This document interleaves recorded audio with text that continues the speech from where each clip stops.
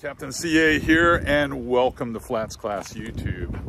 Just got off the phone with Captain Danny Allen out of Cedar Key, and him and I have planned to make an effort to fish together for FlatsClass TV tomorrow. Here's the problem.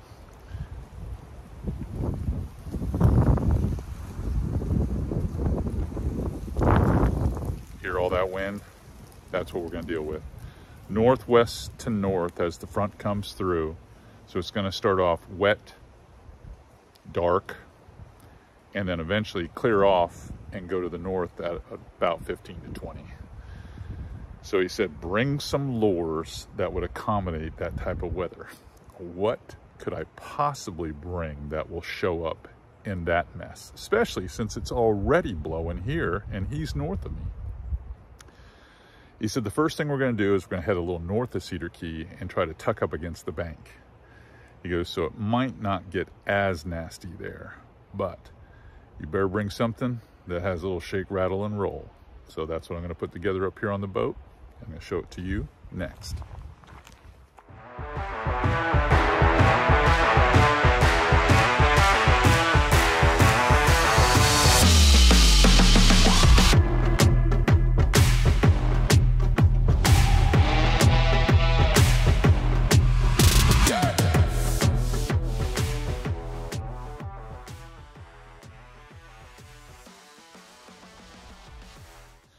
Well, it would seem as if I have a little bass man in me, because getting ready for this trip, you can see all the tackle I've got displayed on the deck of the Professional here.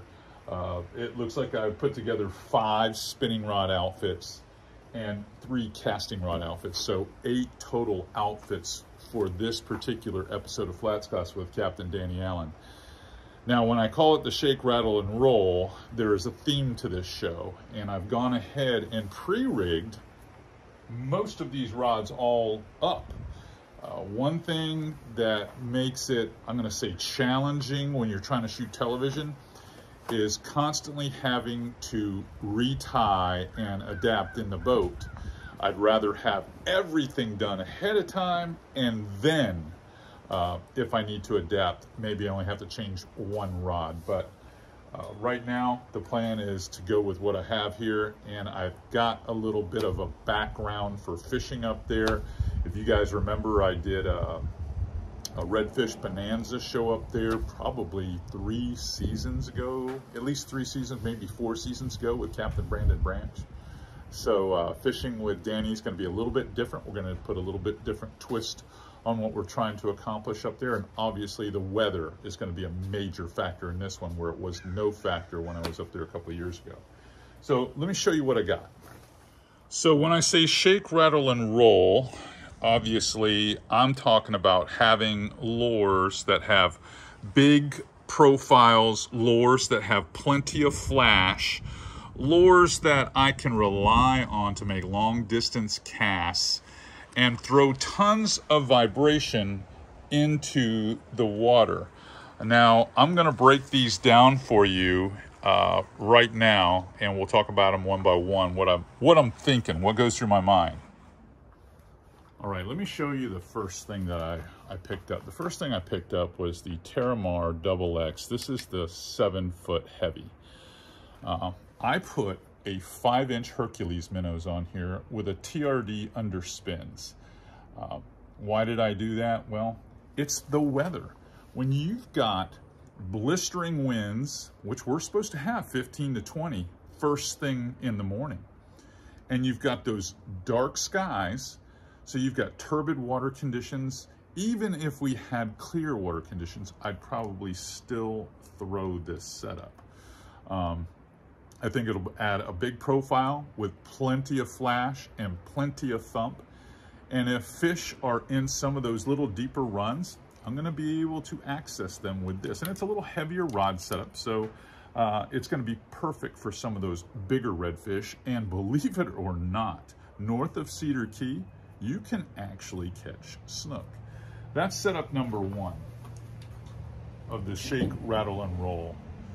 This is what I'm going to choose for setup number 2. This is a medium heavy rod. This is on the PX, if you will, the Terramar PX. It's got a little bit more tip where I can throw something a little, you know, lighter like this. Here's a spinnerbait arm with a beer run diesel. This is on a 1/4 ounce redfish eye. This is a 4,000 size reel. So on this medium heavy setup, it's another type of bait, especially in the places where the water is a little shallower. I'll be able to roll it over rock, and you'll have that thumping of that blade, that shake, rattle, and roll. And I'll just be rolling it over there. And in the past, this has served me well in those conditions and in that zone. So I feel relatively confident about it. So confident, I may have rigged 2 of these, I'm not sure. But this and the first rod I showed you, probably the 2 go-to outfits. Now, let me show you outfit number 3, because I've got 8 of them. All right, outfit number 3 is basically what outfit number 1 was, just a smaller version. This is the 4-inch Hercules minnow. Went with a little bit of a color change. Like I said, I got a little bass man in me. I want to have different sizes, different colors, and I don't want to have to rig throughout the day. Again, 4,000 twin power XD, medium heavy action 7-foot rod. And I put the underspin on this as well because I'm looking for every advantage that I can get in these type of conditions. So number 3, another Herc minnow with an underspin. Then I wanted to put on this is more of a medium action Terramar XX.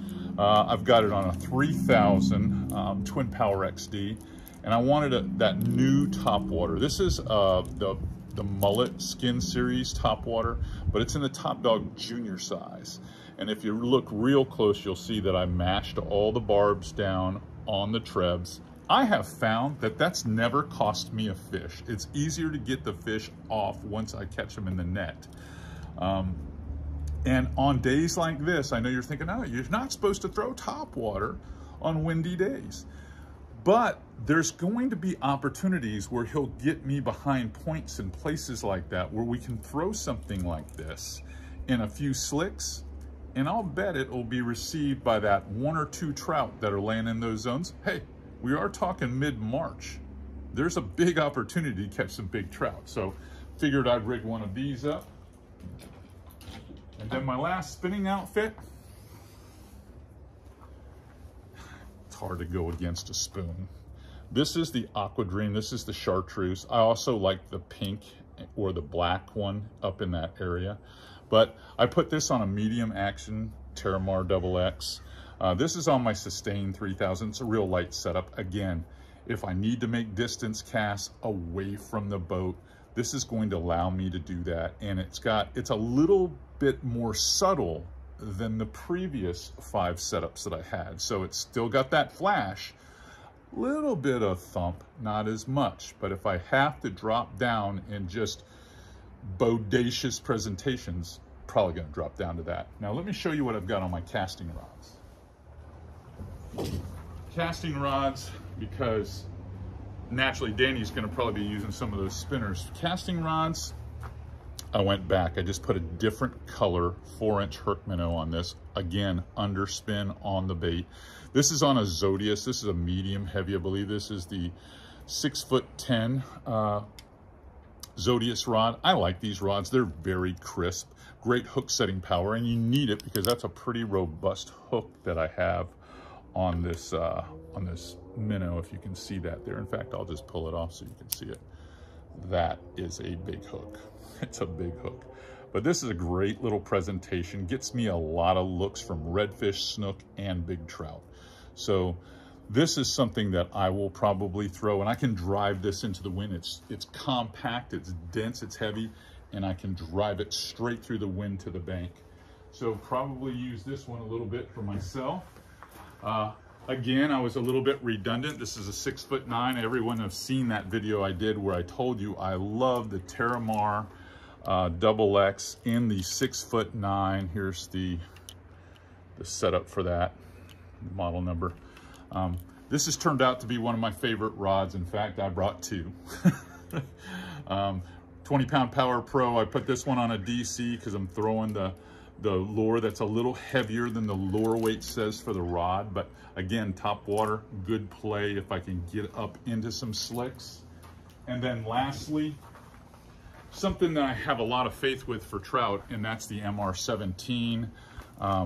We did a show this year with Bob Puccinelli and throwing this lure, and it was fantastic. I mean, we threw the Paul Brown, we threw this one, and had big days in February. So I'm hoping that theme can continue with this setup. Let's talk about one more thing, and that is I need more of you subscribing to this channel so I can teach you guys more about inshore fishing. And the only way that works is if I have more of you in my virtual classroom. So without any hesitation at all, go ahead and smash the subscribe button, give us a thumbs up, tell your fishing buddies, and let me help you guys put more fish next to your skiff the next time you're out, or your kayak, or your center console, or what have you. All right, I've got to get some rain gear packed and a few more odds and ends. I'll be fishing tomorrow.